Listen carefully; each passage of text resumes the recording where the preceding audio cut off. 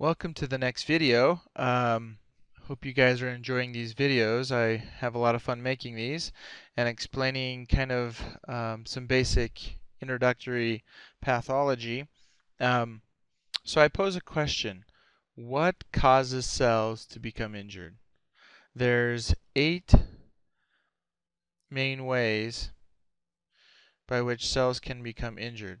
Um, there are hundreds of ways that cells can really become injured. They can become injured from a motor vehicle crash to one single um, gene mutation or DNA sequence change. So there are really hundreds of ways that cells can become injured, but it's described that there's kind of 8 classifications, if you will, by which cells can become injured, and everything starts usually on a cellular level, on a biochemical level. You have a cell and you have the nucleus, and you have all the organelles inside, and you know if you zoom in even farther, you have you know clear down to the basic chemical structures of certain things. Um, you have atoms and molecules and everything happens usually on a biochemical, on a molecular level, and then over time, with time here, um, we start seeing changes. We first start seeing changes under a microscope, and then later on a gross appearance. So what are the 8 main ways? We will discuss each way or class of the ways that cells can be injured one by one. And the first one is oxygen deprivation.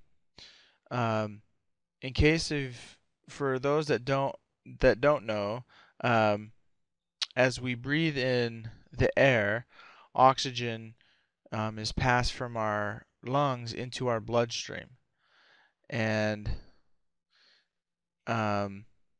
let's just say oxygen will come into here and it will bind to hemoglobin, which is in the red blood cells, and the red blood cells, this is a red blood cell, and the red blood cell will continue on down the pipe and down through our arteries and pass by the tissues, and where it's sensed that oxygen is needed, it will kind of diffuse out of the bloodstream into some neighboring tissues where there's some cells and organelles, and oxygen will then diffuse through this membrane, and then even on a larger scale here, this is just a larger scale of this, you got oxygen coming through here, and inside the cell there's a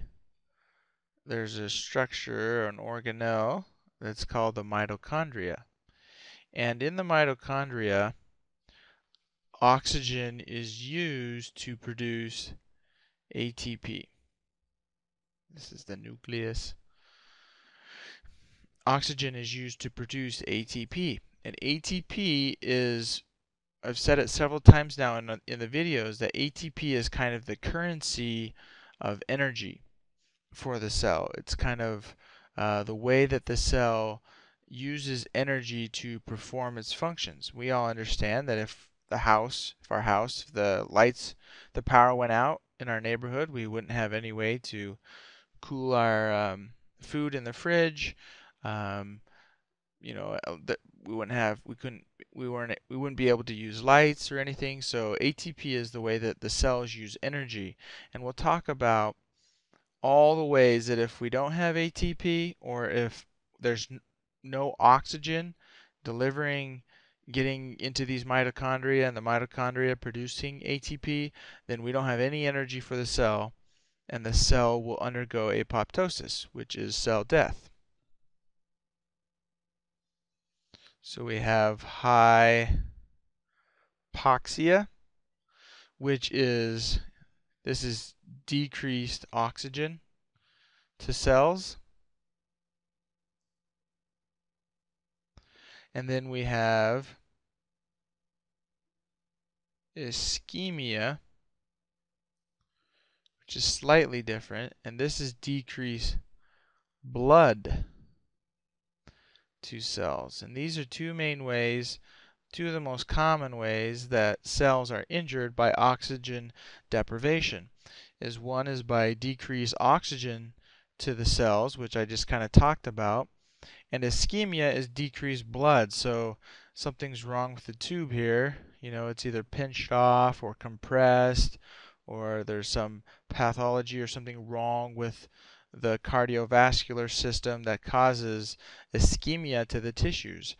So not only does ischemia involve hypoxia, because the oxygen is getting carried through the bloodstream, but you also lose all the other nutrients and benefits of having blood pass through these tissues. You know, after the cell is working and performing its functions, it's also kicking off CO2. It's also kicking off wastes. And if we can't get rid of these byproducts, well, then they're going to clog up the system, and they're going to be accumulating inside the cell or in the tissue surrounding it, which would also cause havoc. So ischemia and hypoxia are the two main ways by which cells can be injured by oxygen deprivation. So the next two ways are chemical agents and infectious agents. Chemical agents there are a whole slew of chemicals in this world that can cause problems with our cells, that can injure our cells. We got, you know, drugs can cause damage to cells, carbon monoxide. We can have anything we ingest that's not good for our body, like the social stimuli of ethanol, which is alcohol, can also cause injury to our cells. There's a whole slew of chemical agents that can cause damage to our cells. Infectious agents, we got bacteria, we got viruses, we got viruses, we got protozoa, we got all kinds of infectious agents. There's a whole subspecialty of medicine called infectious disease, and they talk about all the ways that we can little bacteria and bugs can cause infections in our bodies, and that can definitely kill some cells. The next two ways are immunological reactions. So we all know someone that has a food allergy.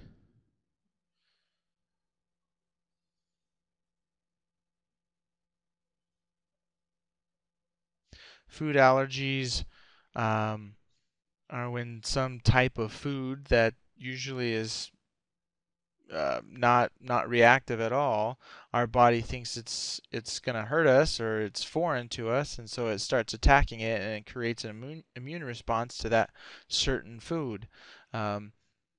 Otherwise, it would have no effect on us, but for some reason, the immune system decides that it doesn't like that, and we can't eat that food, or we have symptoms and problems. We know that the immune system is very good at keeping our bodies healthy and destroying all these pathogens and antigens that will come into our bodies and such. But sometimes it does the wrong thing by attacking things that it shouldn't. There's also a whole class of arthritises that shouldn't exist, but they do because people's immune systems attack themselves. Genetic defects are also a common problem. Genetic defects, we've all known someone who has a baby with Down syndrome, any sickle cell anemia,